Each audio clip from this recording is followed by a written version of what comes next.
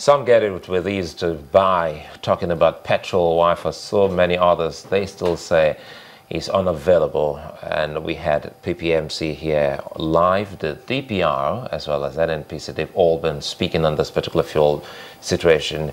And just recently, the federal government has been able to pay some form of monies owed to the marketers to see how this can be eased off.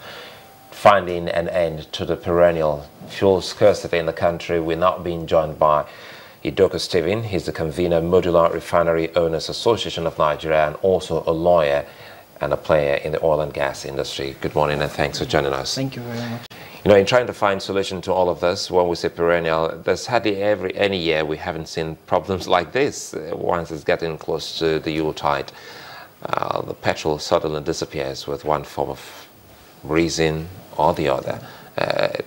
Does that bother you? Yeah, it does, and it should bother anybody who is an actor in the industry, and of course regulators. You should, one thing you want to do in your business is to be able to give satisfaction to people who actually, to your clients, and where you want to sell products and then you don't have product to sell, it becomes worrisome, especially when the narratives out there is that an average marketer is greedy, we've been accused of hoarding, and all sorts. So it's really, really worrying. Nobody would want to go into business without making profit. So why would you want to keep products and not sell? The problem is that we have issues with access to products, and these issues are as a result of so many interwoven factors. So it's really, really worrying. Issues of access to products? Yes.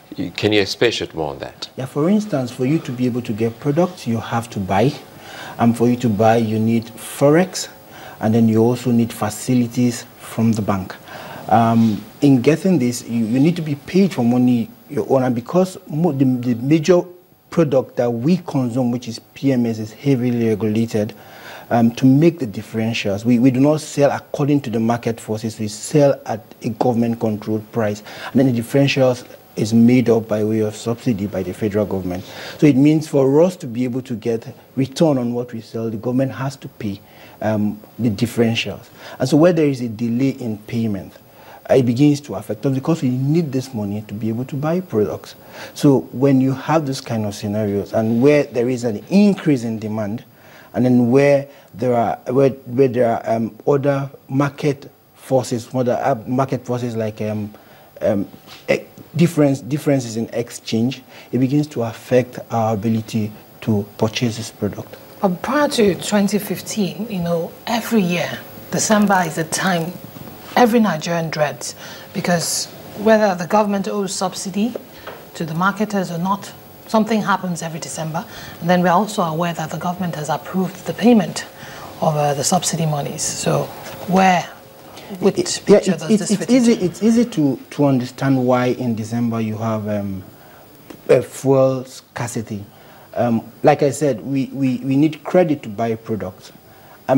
Banks operate, every bank closes shop by the end of the year. They want like take stock, so they want like see recall their loans to see how they are performing and all that. They lend less, and then there's also an increase in consumption because there's a whole lot of activities tied around the Yuletide.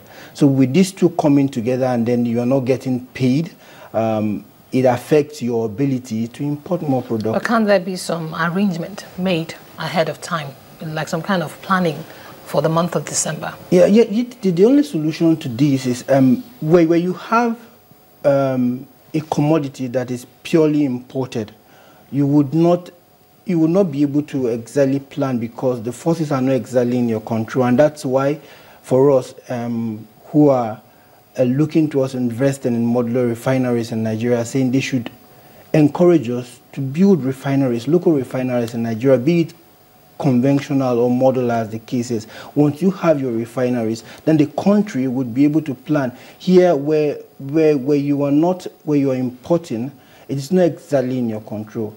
There are other factors outside your control that can determine whether you would have products or not. For instance, I talked about Forex, you talk about Plat, and all those they could affect. And sometimes you could even have congestion in the port because it's the end of the year, and Nigeria being a heavily dependent, a country that is heavily dependent on importation, the ports are usually very busy at the Yuletide season. So all these factors can actually affect inflow of petroleum products at the time. Without subsidy, do you think this would fly? The problem will abate?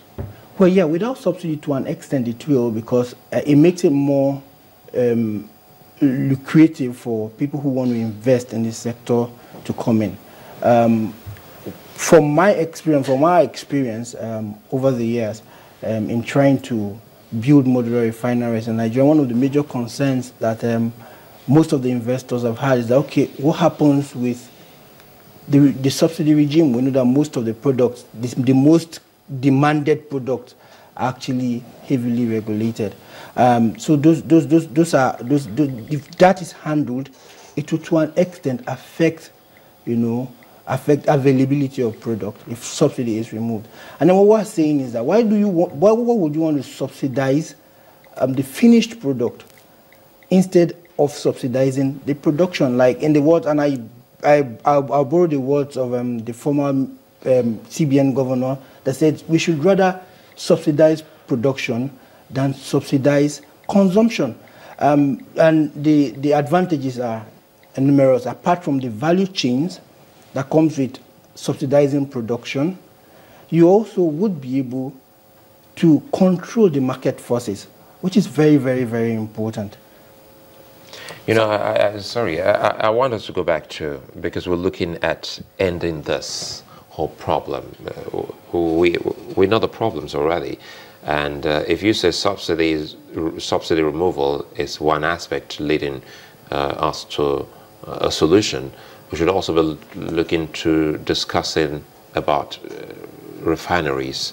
And when you use the word modular refinery, let's break it down and see what you mean by modular refinery and how easy it is for the country or individuals to come into that scheme. Yeah, modular refineries, like the name implies, is that simple refineries that are built in modules and then can be transported and then coupled. They are simple units that does separation, treatment, and one other factor I can't remember right now. So that's what. But basically, modular refineries are simple units, and then you also have the conventional, which are bigger units. The advantage the modular refinery has is that I already did mention that it's easy to put together, and then it's really, really cheap.